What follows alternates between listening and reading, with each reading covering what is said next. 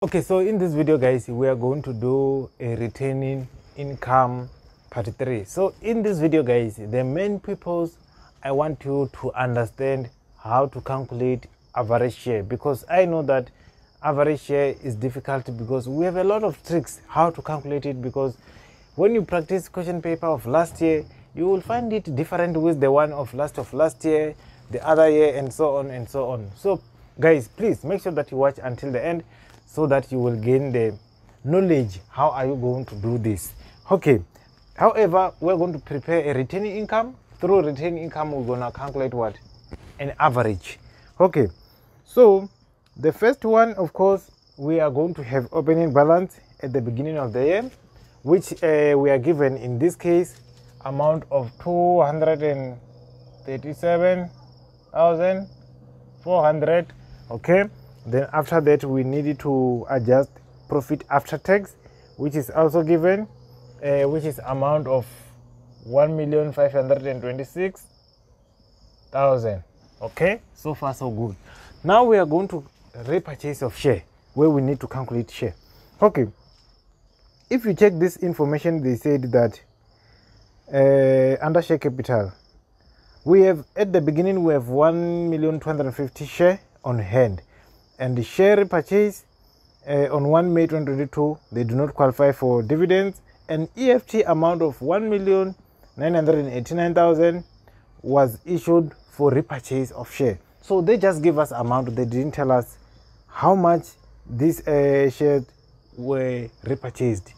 Okay, now, which means that the first step, we are going to calculate the total of amount per share, which means that we are going to say they paid a total of 1,989,000, and we need to divide it by 180,000. okay, this is the total. Remember, we have one that we need to record under retained income, and we also have the other one which we have to record it under ordinary share capital. Okay, the total, guys, let me calculate and verify. 1,989,000 divided by 180,000. So the total is 11 rand and 5 cents. Okay, now let's go back to question paper. Okay, now again, if you check, we need to calculate how much was average price, because this is not average price, this is the price that they use to repurchase share. Okay, average price, we can get it through calculation of share at the beginning, which is 1,250,000, which we are going to divide it by ordinary share capital at the beginning. Okay, in other words, we are going to say it 12,000,000 and 312,500, and we divide it by 1,250,000. However, guys, the reason we are using this strategy is because if you check, they repurchased this share before they issued another share. But if they issued first and after that they repurchase share, you have to use the balance at the end of the year, because you are not going to get the right average if you do that. So you need to check whether they repurchase before or after. Okay, now let's calculate this.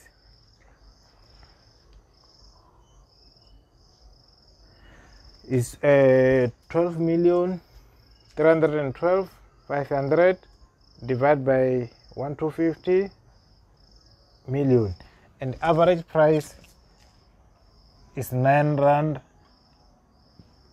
85, which means that now we can get what? The retained income amount by getting a difference between these two.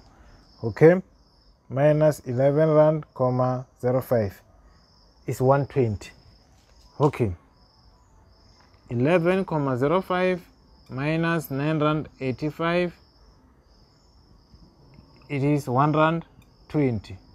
So if you always watch on my YouTube channel, guys, we normally call it a loss because the normal price is average price of 9 rand, but because we bought it back by 11 rand, which means that we make a loss of 120.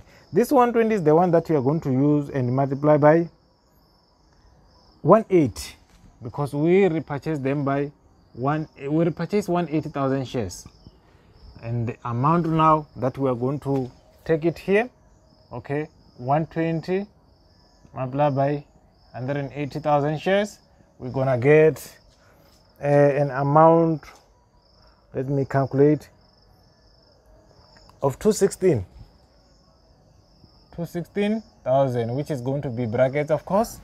Okay, then we will be done with our average. This one you multiply it when you go to what, ordinary share capital. This one you multiply by when you go to what, to retain income. This one is for cash flow statement. Very simple, guys, very simple and straightforward. Okay, let's finish up our dividends.